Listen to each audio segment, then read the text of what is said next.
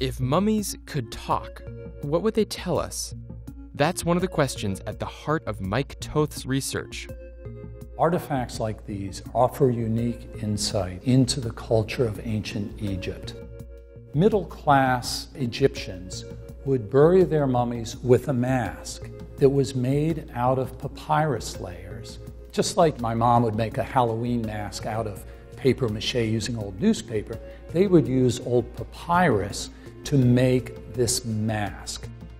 Now, they used ancient Greek to write on their papyrus, and in those you'll find documents that give us a record of the history of ancient Egypt.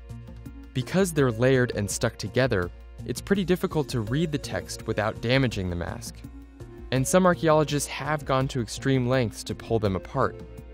With the destruction of these objects, we're losing insight into how they worshipped, into how they buried their dead, in their concept of the afterlife.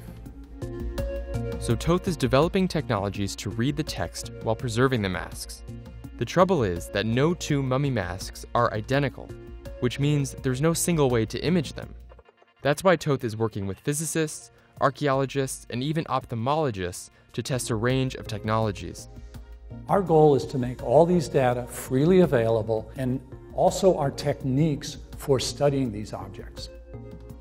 One promising approach is called phase contrast imaging. We witnessed a test run at the Lawrence Berkeley lab. Here's how it works. The scrap goes into an X-ray chamber, where it gets scanned as it rotates. Then a team combs through the scanned images looking for text. Initially, there were concerns that the powerful X-rays could create tiny distortions in the paper, but so far that hasn't been a problem. We are trying to offer non-destructive means by which one can study the object itself and the underlying text or artwork or cultural heritage that may not be seen by the human eye. But don't worry, they won't be aiming any X-rays at the mummies in your life.